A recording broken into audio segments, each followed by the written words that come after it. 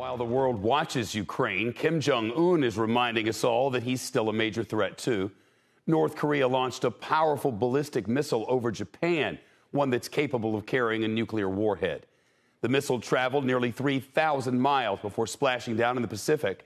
That's the longest distance ever for a North Korean weapon, according to Japanese and South Korean officials. It's far enough to strike the U.S. territory of Guam, where the U.S. military has 2 bases. The missile launch came without warning. Sirens blared across northern Japan as many people were waking up and commuting to work on Tuesday morning. The government halted train services and urged people to seek shelter. In response to the launch, South Korean and U.S. fighter jets did this, carried out precision bombing drills off the coast of the Korean peninsula.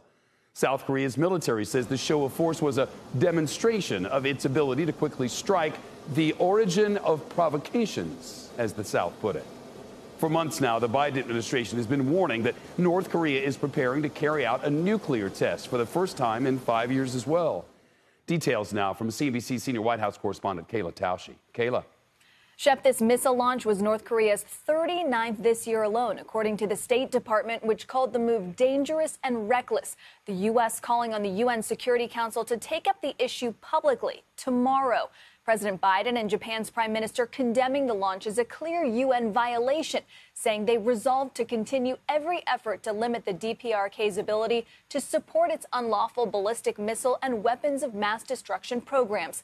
The launch comes just after Vice President Kamala Harris visited the region, denouncing Pyongyang as a brutal dictatorship, and from the demilitarized zone bordering North and South Korea, pledging ironclad support to defend Seoul. The timing, according to experts, is no coincidence. North Korea last fired a ballistic missile over Japan 5 years ago, with tensions between Kim Jong-un and former President Trump flaring. Now, with the world's attention fixated on war in Europe, Kim may be taking some inspiration from Russia's President Putin.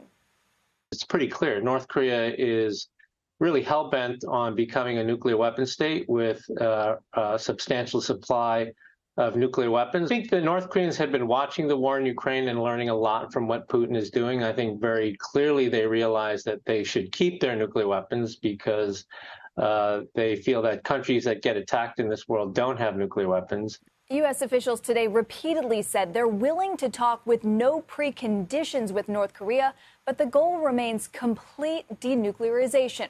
Those overtures met with radio silence.